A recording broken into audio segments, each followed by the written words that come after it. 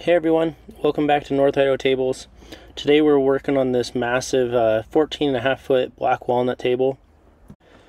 The base for this table is pretty basic. It's a really common design. It's not really our specialty, but this table is for an interior designer, and sometimes just less is more. Now surprisingly, this is actually the first table we've built for an interior designer specifically. And if I'm being completely honest, I was actually kind of nervous about it. I don't know why, but I just felt like it could be a huge thing for the company, just getting the word out there. Unfortunately, the interior designer that reached out to have this built, she ended up being just absolutely awesome to work with. And I think there's going to be more tables in the future. Now, you see me welding this base together. Typically, I'll do these out of like 2x3 material, but since this is such a massive table, I ended up building this one out of 2x6. The most important part on this table base design is just keeping everything nice and square. I'm not sure if there's anything worse than walking up to a table and seeing really crappy welds or seeing something that's like visibly out of square. Just take your time and do it right the first time. Use lots of tack welds, just keeps everything where it's supposed to be. Now you see me here just stitch welding these. You don't have to fully weld this out. A lot of people will make that mistake. If you were to weld this part out completely, you're just adding a bunch of heat that's not necessary, and it's going to cause it to warp. And if your mounting plate isn't flat or isn't straight, over time you're going to basically put that torque on the wood after it's bolted up, and the wood's going to try to follow that. So eventually your wood might start cupping enough just to follow the warped part. Learn from my mistakes though here. When you're grinding, it makes metal hot. You don't have to touch it. I've said it in previous videos though. I'll say it again. The most important part of a table build is the quality, right? So if your metal finishing isn't up to par and you need to work on it, like seriously focus on it. It'll make a huge difference in the final product. One thing that will help you though is when you're grinding, go from one end of the weld to the other weld if you're able to. And what that does is it allows the grinder and all your grind marks to basically even out the part so they're all the same and you're not making little gouges. And when it comes to metal finishing, like all your corners, those are important too. If your weld's kind of bulging out and sticking out, it's not going to look right once powder coat's on there. I'm a big fan of using files. They're a little bit tricky at first. Sometimes you can make it worse rather than better. But once you figure out the technique that works for you, it's just money.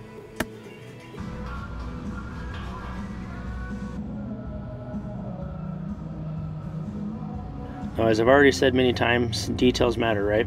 So one little step though, spray some WD-40 on your part, take a little chisel, clean off all your little weld BBs, all the spatter.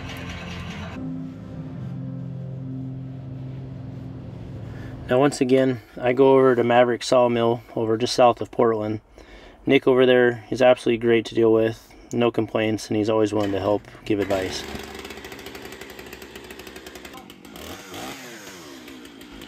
This book match slab was actually about 6-7 inches too long to fit in my 16-foot enclosed trailer, so we had to trim it down just a little bit. Plus, I think Nick just wanted an excuse to pull out the big chainsaw. Here's a real quick tip.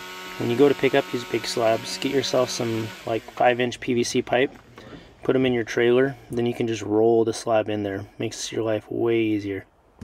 In order to get the overall width that we want on this table, we did a book match setup, but it kind of left us a little bit of a crotch on the end. In a previous video, I recommended using this tape for filling these cracks. And I will say, it works great with your fast set epoxy, but deep pour, that stuff's like water. It'll go anywhere and everywhere. So I ended up redoing this with kind of building the mold around it. And since I didn't want it leaking out this time, I used a whole bunch of that flex paste stuff. It works great. One thing I definitely did do wrong though, and I think it's kind of an honest mistake, is I used mold release, but I only used it on the inside of where I put silicone. I didn't put it on the outside, so it didn't allow for if the silicone was not going to hold the epoxy, which in my case, the epoxy got past it. And you can kind of see here, kind of defied it quite a bit. So in hindsight, just coat the whole part with mold release. It'll make your life a lot easier. And keep in mind though, working with like a 15-foot slab, these things aren't light. They're not easy to move. They're not easy to flip. It's kind of a chore every time you got to do something on the other side.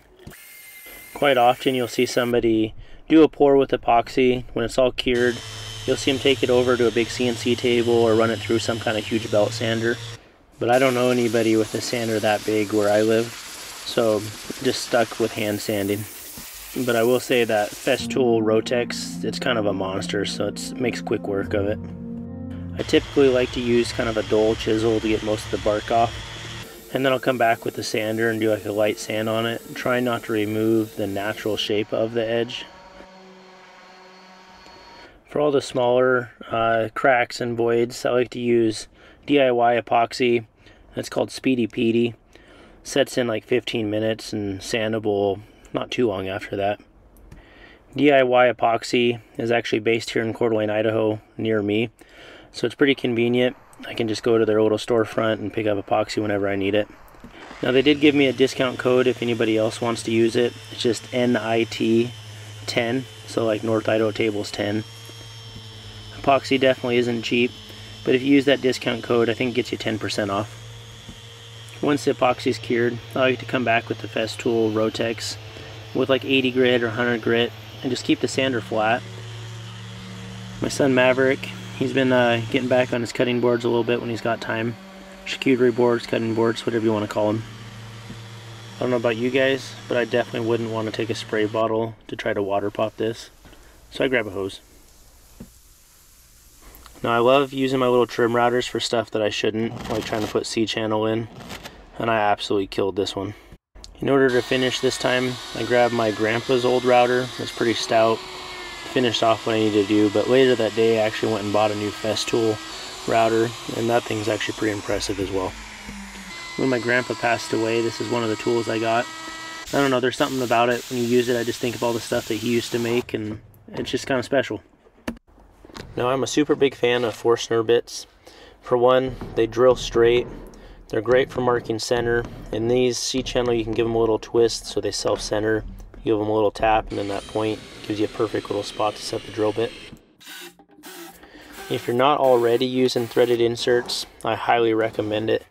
If you're still using like lag bolts or something into a table, I just feel like you're kind of behind times. I like to add just a little dab of CA glue. So when they go in, it's kind of just giving it its little bite and it follows the threads. Now if the slab you're working on has some soft or punky wood, take some thin CA glue and kind of spread it around the wall of the hole. Use the hardener and to really help that threaded insert have some bite. On one end of the table, right in the center, we had this decent sized crack. The interior designer and I decided that we didn't want to fill this crack with epoxy. So instead of just leaving it and not doing anything, on the bottom side I put in 3 bow ties to help it from ever trying to open up. I personally am a big fan of leaving cracks natural if I can and not fill them with epoxy. I just love that rustic vibe that it gives. And I know a lot of people are concerned about getting food down in there and it getting stuck or it's hard to clean. But this crack is big enough that it'd be pretty easy to blow something out if you really needed to. If you haven't had a chance yet, try to find one of these Rotex sanders, do a demo on it or something, but the amount of material that they can remove and the time that they can is absolutely impressive. And for me, I found this is the nicest way or the best way for me to kind of knock those bow ties down. In the past, I've had a lot of people reach out to me and ask if these tables are stable or if they're shaky. Now, the big key here is don't be afraid to put a lot of threaded inserts on your mounting surface for that mounting plate. The more the better in my opinion. There's just no way I would deliver a table if it was wobbly or shaky. These people are spending a decent amount of money. Their table needs to be solid. Like all my previous videos, I like Rubio Monocoat. It's what I found is the easiest for me to apply, and I always get great results. I typically do 1 coat on the bottom, and that's because once there's 1 coat on the bottom, I like to flip it over to do the top side. And I'm not going to flip a finished table over to do the bottom side again. I really like this clip. It kind of just gives you an idea of how massive this slab really is. So yeah, I'll do one coat on the bottom, flip it over while it's still wet, so if I need to fix any marks from flipping it. Then do one coat on the top, let it cure like 24 hours. Then next day I come back and I use red Scotch-Brite just on my little sander. This will kind of give you that white kind of satin look on the wood. It's just giving a little bit of a scuff, something to bite into for the next coat. Now speaking of that crack that we left exposed, one thing I like to do is I like to just put a little bit of extra and I'll flood it kind of into that crack and then use a little bit of compressed air to force it down there. And that way it just kind of gets into all the nooks and crannies. Something I've been wanting to try is the new ceramic coatings. Cam over at Blacktail Studio now has his own N3 nanotechnology finish. So for this table, I actually talked to the interior designer, told her what it was and what I thought it would do for the table, and I ended up doing it basically just for what the cost of materials were for it. I wanted to learn how to do it, but I also didn't want to charge for it in case it didn't go good. But it's pretty impressive. I mean, you can see the difference in sheen and like color, just what it brings out. So another company that I highly recommend you guys reaching out to is Medallion Maker Branding. They make these brass little medallions, all in a laser. You can do like a patina finish like this one. Some are nail on, some are screw on. You can glue them in. But the quality and the customer support and service, I really is what I'm trying to say, is absolutely awesome. Highly recommend reaching out to them.